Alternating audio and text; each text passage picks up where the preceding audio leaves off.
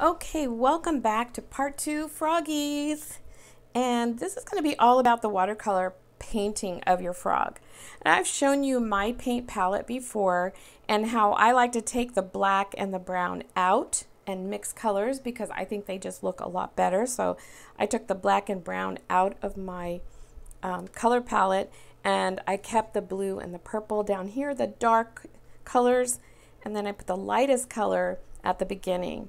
But we don't have that in our watercolor palettes. And you'll also notice I have little cups that have dividers, so I could mix colors without them going together. But the color palette that we are going to use is the one I sent home for you. And here it is. And the colors look nice and bright. The brush is a little bit smaller, so if you have another brush, you can certainly use it. You don't have to use this brush, but I'm going to because that's what I sent home with you, and I just want to see how it works. So the very first thing you need to learn is that your brush needs to be taken care of. Okay, and when you're taking care of your brush and taking care of your colors, then everything will stay beautiful and you'll have your watercolors for a long time. Now I took a little spoon, so you'll need your color palette, your drawing. You'll need a cup of water. I've got a little jar here. And my goal is to keep my cup of water really clean. I'm going to keep it really clean. And I'll show you how to do that in a minute. I took a little spoon and I put a drip of water on each of the colors, except not brown and black. I can't take them out of this color palette. I'd like to, but this one, they don't pop out. So I'm just going to ignore them. All right, so the very first thing you need to know about watercolor is they're thirsty. They like to be wet when you're using them, and your brush likes to be full of paint so that you can push and glide the color across the area you're painting. If it's dry, it doesn't work so well.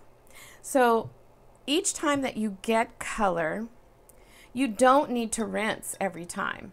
You don't need to rinse out your brush every time because sometimes you're going to paint with that color again. You're just going to waste it and put it in your water? No, especially if you made a beautiful color. Another thing that you need to remember is if you're mixing colors, always choose the lightest color first. So let's say you want to make a green. You would always put yellow in the space first, then put a tiny bit of blue in the space.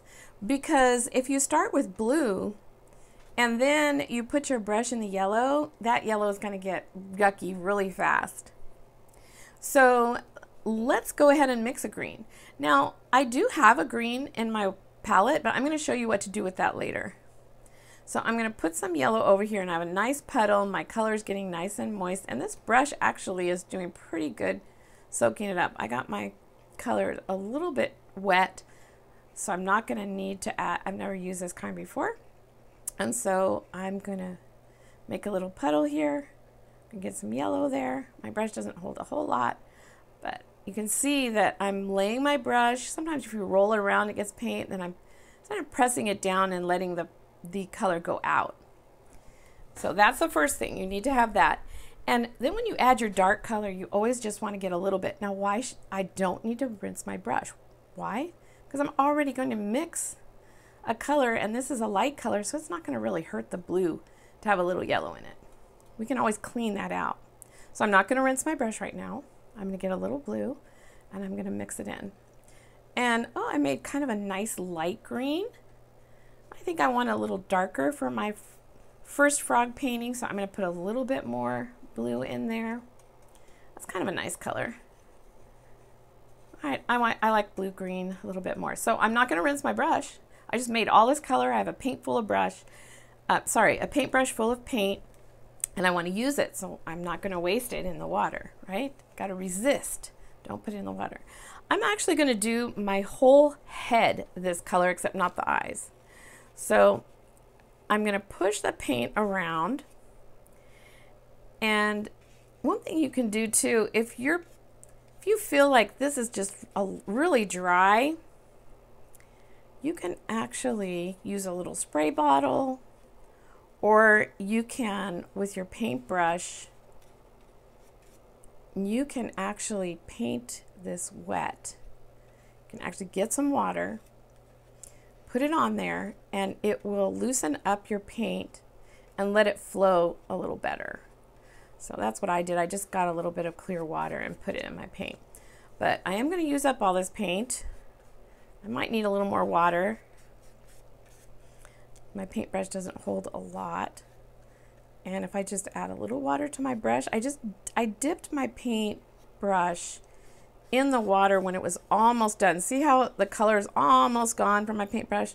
Now I can get some water without making it green, which that's what I want to do. And I'm going to paint the rest of my face this color. So the colors look good. I've never used this kind of watercolor paint before, but it was the only one I could find that I could get a whole bunch of boxes at one time. And so I wanted everyone to get one.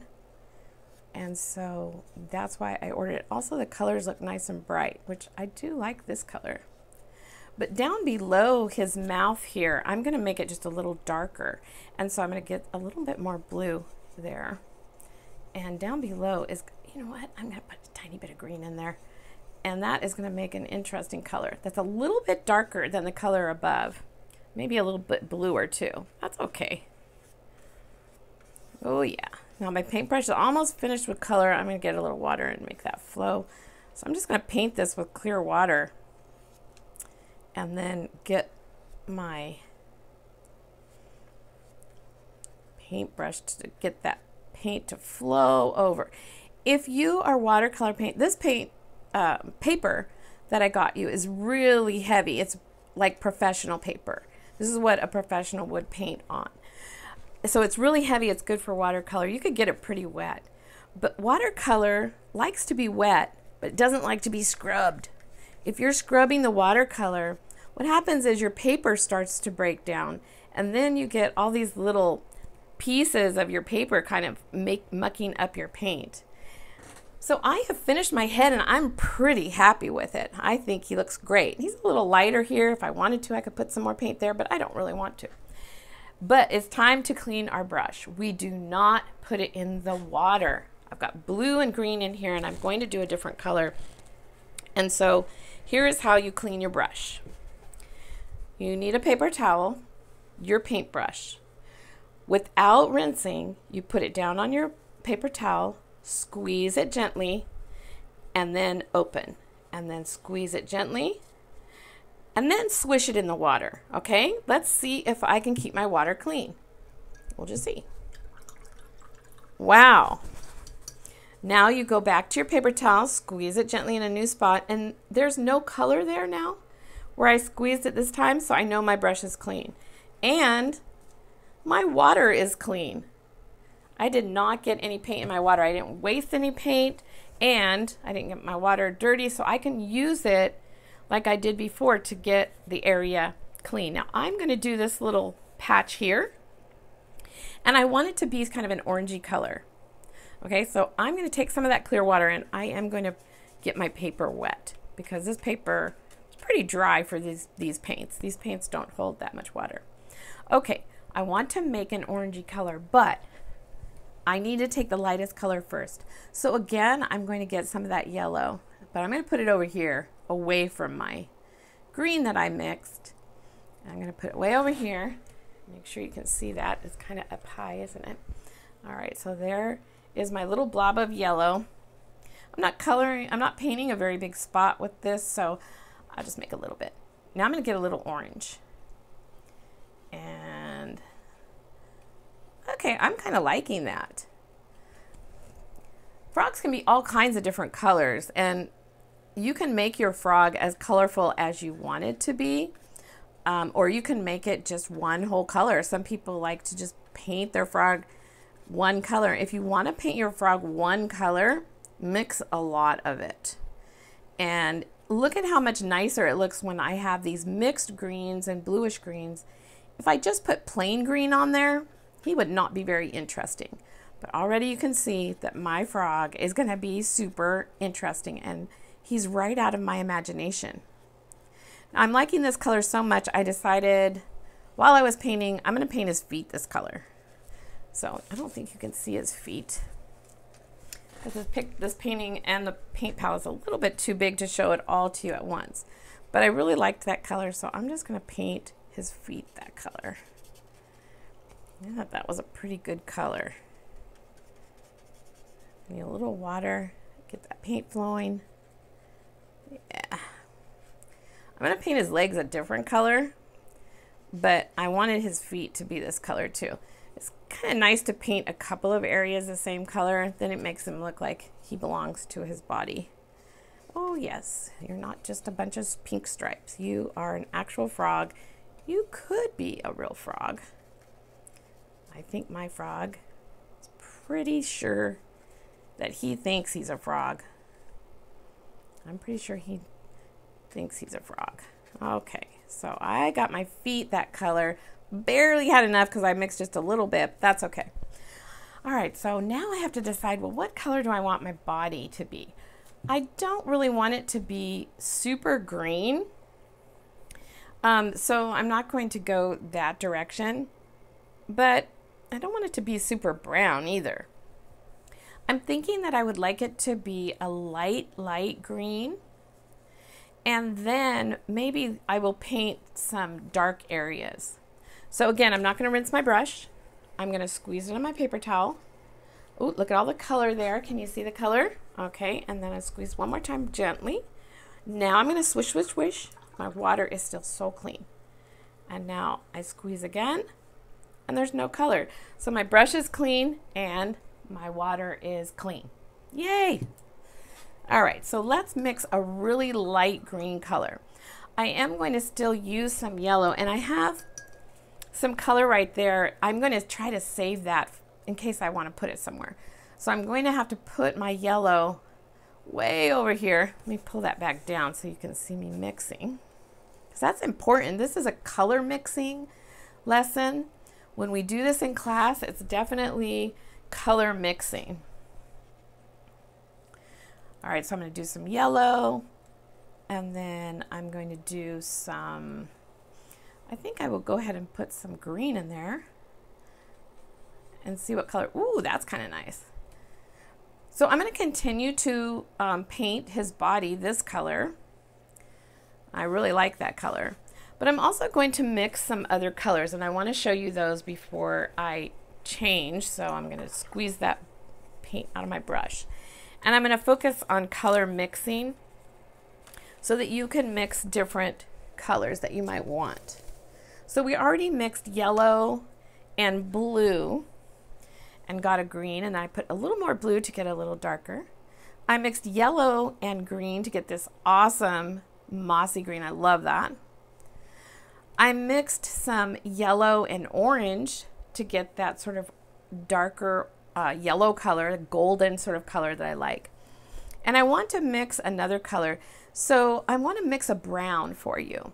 And the way that you mix brown is either orange and blue or yellow and purple. Now, since I already have a little pile of sort of dark yellow, but that's okay, I'm going to start with the lightest color, yellow, and I will add just a tiny bit of purple. And I've never used this purple, so I don't know how dark it will be. Oh, I'm going to need a little bit more. And as you mix it, you can see, and I'm just going to use the side of my paper here. I'm going to make a little spot of him. Make sure that you can see it. I'm just going to make some little spots like this. And you can see that it's kind of a grayish brown. I'm going to put freckles on both sides of him so he looks the same. That is sort of a grayish brown. Okay? The other brown, and I am squeezing and rinsing and squeezing. Okay. The other brown is mixed with orange and blue. So let's do that. I'm going to start with orange. I'm going to put it next to this other brown over here. Orange. And you just want a tiny bit of the blue to start. And you can always add more if it doesn't turn out the brown color you want. And like I said, I've never mixed this one. This turns out to be more, looks more like mud in a way. But I'm going to make a little bit more blue and see if I can get it a little, oh, I think I might like that a little better. And I'm going to give him some little brown toes. Let's see. I'll give him a little brown stripe right here. And you can see that that is a really nice brown. It's really rich. It looks so much better than the brown in your palette. It's a really nice brown. And you can make it thinner, make it flow. You could give him some stripes up his leg. You can just kind of play around with the colors. But when you mix, always mix in your palette. Don't mix in your colors, because then your watercolors will last a lot longer. And you'll be able to just clean out the lid where you did all your mixing. Okay, well, he's going to have an interesting color markings. All right, and I'm going to show you one more color that I really love to make. I haven't used any red, but you can mix red with yellow to make a nice orange color. But of course, you want to do the yellow first. Let's just do a little orange right here. Just a yellow and red. I'm just going to mix. Ooh, that is a nice color. So you could maybe make him a nice long sticky tongue with that color. Anything you want. Maybe he's going to have little red dots on the ends of his toes. I don't know. We'll have to see what I decide to do with that. Okay. And one last color. And we almost made it earlier. It starts with the green. Okay, so you're going to take this really bright green. And then a little blue. And you're going to make like a really nice turquoise color. I think I'm going to paint some of my frog with this, maybe his back legs. So those are all the color mixing. And you can see how clean my watercolors are. And when I'm all done painting, I'm going to clean my brush the same way. Okay, clean, clean, clean. And then I'm going to leave this the way it is. I'm not going to close the lid or anything.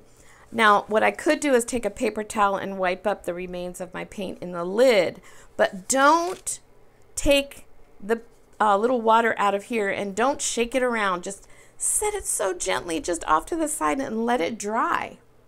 And if you do that, then all that water will just become color, and you'll save your watercolors and they will be with you for a long time. Okay, well, I am going to go ahead and stop the video. I'm going to finish painting my frog, and then maybe I'll share it with you at our Zoom. All right, and I'll see you next time.